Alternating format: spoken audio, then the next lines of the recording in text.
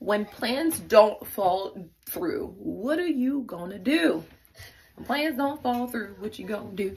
What you gonna do? What you gonna... Listen, me and Ben had plans, and we've been waiting on these plans to fall through for one winter, 2 winters. Now this is the 3rd winter, and it just, plans went psh, hopes, dreams psh, for that plan. Psh, psh, psh, psh, psh, psh. We're not, we are pivoting right now.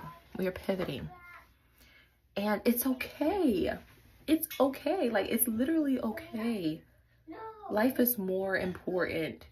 Who God is more important than our plans. And if we can prioritize that truth, that truth of God is good, more greater than our plans, and he's better than plans that we make, then that goodness will seep through our lives, and then we'll better see what he sees and go towards those things that he sees, because God sees things in every way and through every aspect, and we are co-laborers with Christ Jesus.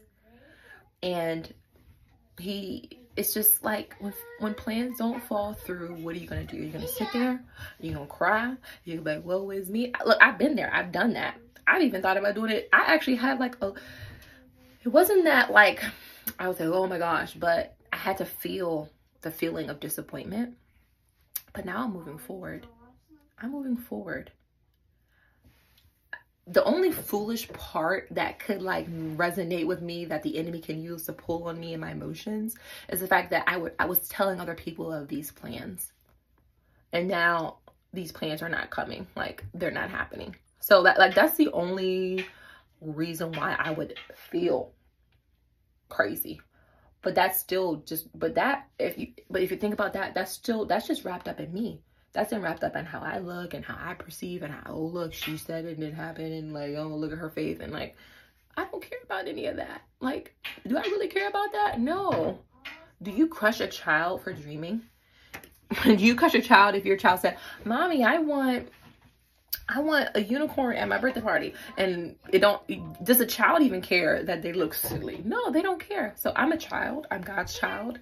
I dream big, and I'm trying to dream bigger, because God is just that good. And so right now I am pivoting. I'm pivoting, and I'm grateful, because I'm getting stronger, I'm getting bolder, I'm getting courageous, and I'm getting to a point where I can actually be the person you need me to be, and who you need me to be, whoever you may be. If you know me, this is really for you. I am going to then be the person that I need to be bold and courageous. To be bold and courageous. And to not give up, and to show you that there's something worth fighting for. And it's not the plans, it's not the things, it's not this and that. It's God.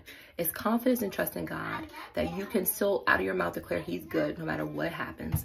And from that God connection that you have, because you're his child, you can then speak the things that he wants to happen in the earth. And so, happy Friday, y'all. When your plans don't fall through, what are you gonna do? You're gonna sit, you're gonna feel it, but you're not gonna allow it to rob you of who you are. And that's what I was tempted to do for like a split second. I was like, well, God, like, I had all these signs. I was praying, I was believing, I was trusting. I felt like you were giving me impressions and things to hold on to, and I wanted to give up. I'm like, I wanted to give up. And it wasn't what the plan. It's not the plan that didn't fall through is what made me feel despair. It wasn't that. It was that I was gaining more relationship with God through this experience, that now this experience has changed, but who I discovered, who God is and who I am, didn't change. I just discovered it.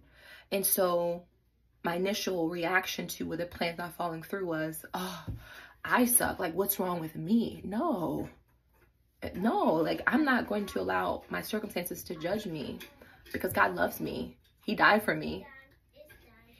Like, I'm not going to do that.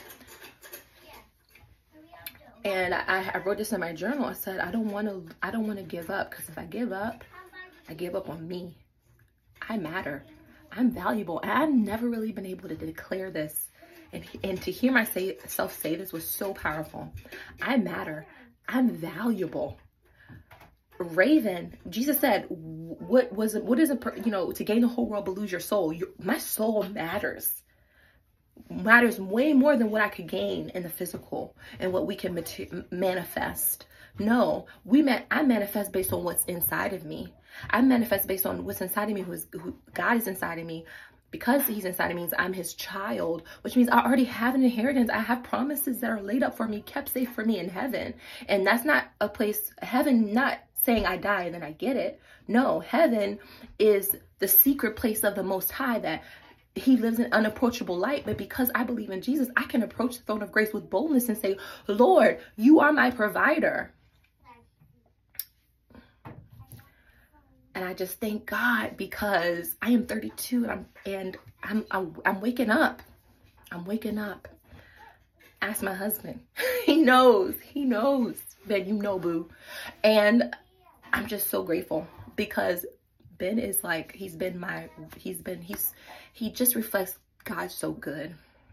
And I'm so humbled to be his wife, because even with it, you know, he still laughs, he's still playing with the kids, like he's still like vibrant. And I think it's because he's been through some stuff. I have been as much as, if y'all knew his story, he's been through some stuff. He's been in the gutter. You know, people say been in the gutter. He's been in it. He's been in the trenches, but he's never become a victim. And I think my little life is like, I'm a victim. When something doesn't, I'm a victim. No, I'm not a victim. I'm a victor through Christ Jesus. My spiritual mom, who is gone on to be with the Lord, I miss her dearly, because I could call her, I can count on her to pray for me. But she's in the cloud and she's rooting for me. But, you know, she would just, yeah, I don't know where I'm going with that. But I'm so grateful. I'm so grateful for my husband. I'm so grateful for the trials of fire. Like, I've been through some stuff, y'all. If I could tell y'all what I've been through the past 3 years, you would be like, like, I am so grateful for God. And it says that the Proverbs 30 woman, she laughs at the days to come. Like, I feel like I'm entering into that era of laughing, because God is like,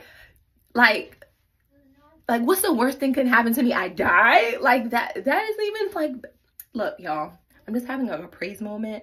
I'm having a standing on God's promises moment, you know, because I'm not running after promises. I'm running after God, who is the promise keeper. Don't let this world, don't become jaded, and don't become world weary and thinking that you gotta do, it's just know God. That is my superpower, is knowing God. Like, knowing God, like knowing he loves me. And I just feel like I'm showing up now. Before I would hide and I would hold on to the failures. I would hold on. I didn't want to talk about it. I didn't want to talk about, oh, this didn't happen, this didn't fall through. And it's like, I'm holding on to it because I want to hide it. And no, I have nothing to hide. I'm nothing to hide, but all to gain, because Christ is alive. His birthday is coming. We're about to celebrate Christmas. Christ. Look, God is good. I'm so grateful for God. I'm so grateful for being able to share this moment. I don't even know if I'm gonna post this. If I post this, praise the Lord. But like, God is good. That God is good. God is good. You are, like, we are the light of the world. And we can't hide our light. We cannot hide our light. And, you know, if we can see Jesus, if we can fix our eyes on Jesus, who overcame, like, he went through some stuff. Like, he suffered to the point of shedding blood. None of my stuff, I haven't bled for the stuff I'm going through. And what I'm going through is working together for my good. And I can see, okay, his victory is my victory. So I'm gonna get through this. I'm gonna win. This is the L that stands for what? Leveling up. This is the for light. Like, ain't no losing. I can't lose. Like, I can't lose. I can't lose. Like, can Christians lose? Did Christ lose? They thought he lost, but 3 days later, that man was out of the tomb, stone roll over, new man. He said, touch me. And this story, this testimony has been carried on to me, to 2023. So, praise the Lord. We about to make some moves this morning. I am making some moves, and we're going to just see what God does. The Lord is our shepherd. shall not want.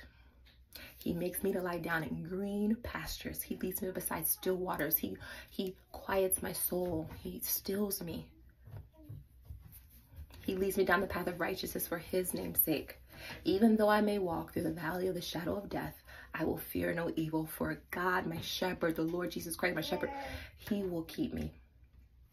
His staff will comfort me and pull me in the direction I need to go.